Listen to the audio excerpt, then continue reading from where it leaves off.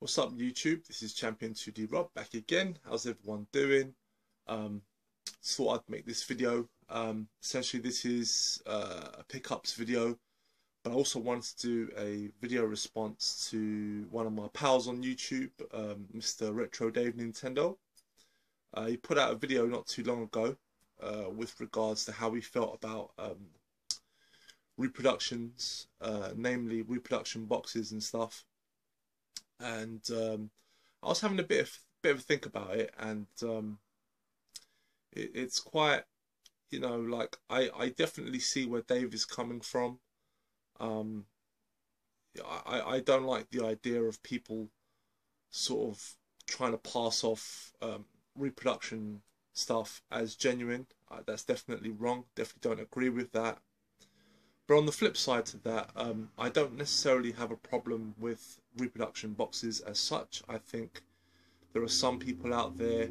I mean, we all collect in our own way. Everyone has their way of collecting. Everyone has their preferences. And I think for some people, that want to get boxed to complete games, it's just not an option, whether for financial reasons primarily. And I think some people, even though they can't afford to get the genuine article, the boxes at least, they still want something to put on their shelf, and that's where reproduction boxes come in, because if you go for loose carts, some of these reproduction boxes will at least allow them to display these games on the shelf and at least pass off the illusion that they are, they are genuine, even though they're not.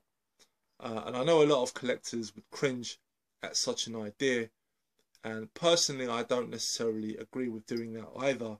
I mean, if you guys have seen my collection here, they're all genuine bleed box games, but I understand why some people might want to do that. So I do believe that there's a place for reproduction boxes, reproduction cartridges. I just don't, very much what Dave was saying, I just don't like it when they try to pass it off as genuine, or even worse, and this is what causes a lot of headaches for a lot of people that shop on eBay, is when people basically create Frankenstein games, where the cart might be genuine but the box is a repro, and the manual might be a repro, or the cart might be a repro but the box is genuine, and these sorts of things cause great headaches for a lot of collectors that are trying to get the genuine article, and it really does piss a lot of people off. And I can understand in that sense why Dave would be so pissed off about it.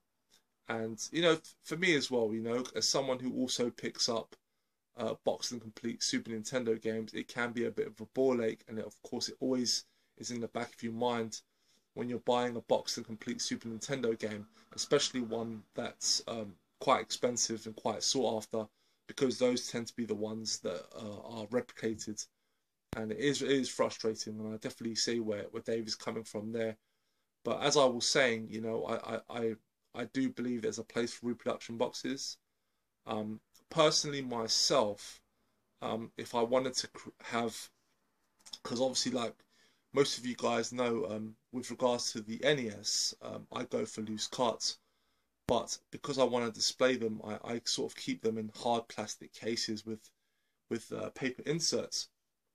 Obviously, those are not the genuine boxes, but I like to look at them. And I know a lot of people don't have issue with those sorts of cases. And so that for me, for the NES anyway, is fine with me. I'm perfectly happy doing that.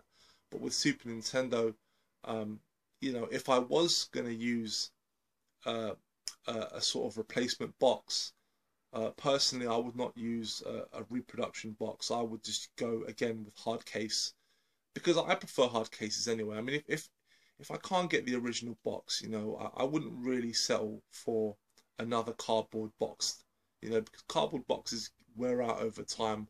Hard plastic cases are just a bit more durable, so that'd be my preference. But also I wanted to touch upon sellers, the way they try to advertise the games that they're trying to auction, you know, whether it be stuff that has reproduction boxes but might be the genuine game, and they just don't really advertise that the box is reproduction unless you ask, or it's very subtle in their description and it's easy to miss. And yeah, I definitely don't agree with that at all. But to play devil's advocate, you know, and I'm not saying I agree with this, but you know, they are, you know, as long as they make some reference to it, whether it's an obvious one or not, you know, they're just doing just enough to cover themselves, so they can just go back. So if you buy from them and you find out the box is fake, you know, they'll say, well, it was in the description, you know. Now, obviously, that is definitely wrong. I definitely don't agree with that, but from a legal standpoint, they've covered themselves. They said it, and it really is down to you to pick up everything. So you got to be careful, because it's just a salesman tactic, you know. A lot of salesmen do this, not just with games. They do it with used cars. A lot of people highlight the best stuff, and they kind of keep the less desirable things to the bottom. So you got to look out for that as well.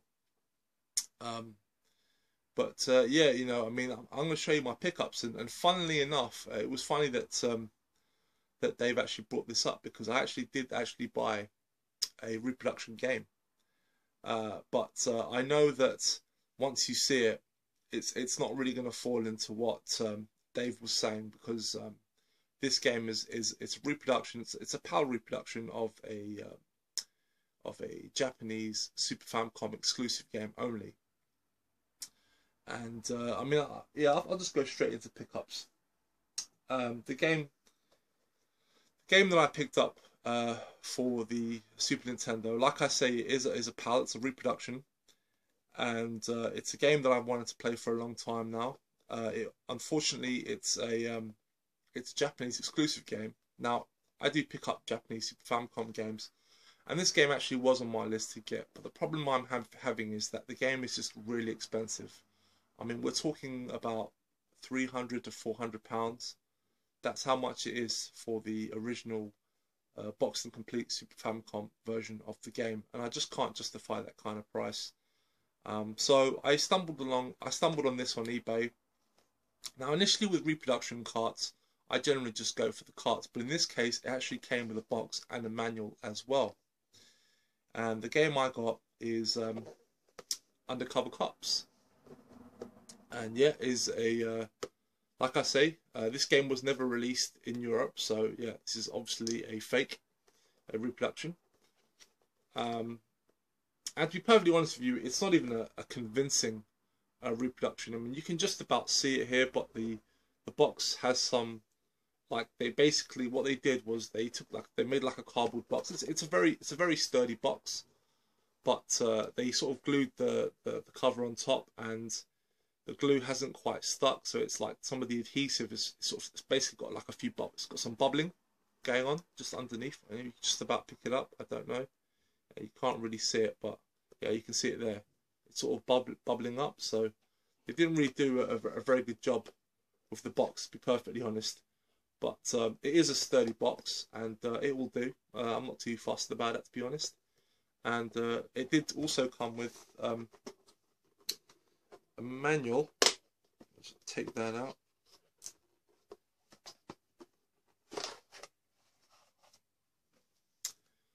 Also came with a manual as well, and again, it's very poor. It's not particularly well cut. It's quite flimsy, very cheap looking, honestly. But you know, like I said, I wasn't too fussed because I knew what I was getting.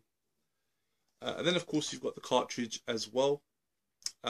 Yeah, cartridge is fine. It plays perfectly. I play it on the Retron 5, and it plays great. No issues with it at all.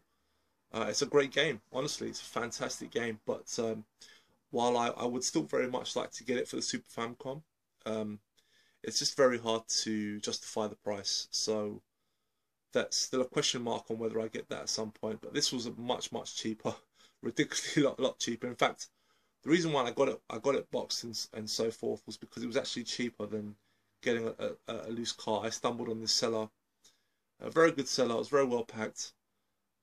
But yeah, but I'm happy to play it. You know, I'm a big fan of it. It's a side-scrolling beat 'em up. For those that don't know, it's a side-scrolling beat 'em up based on an arcade game. Very, very good arcade beat 'em up. Great level design. A lot of fun. So really, really chuffed to get that.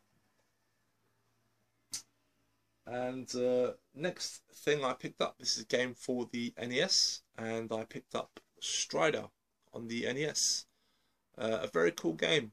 This is basically a very different version to the Strider games that we're all used to. This is plays a lot more like Metroid. Like think Super Metroid. Think Castlevania Symphony of the Night. It's that Metroidvania type of game where it's 2D action exploration type.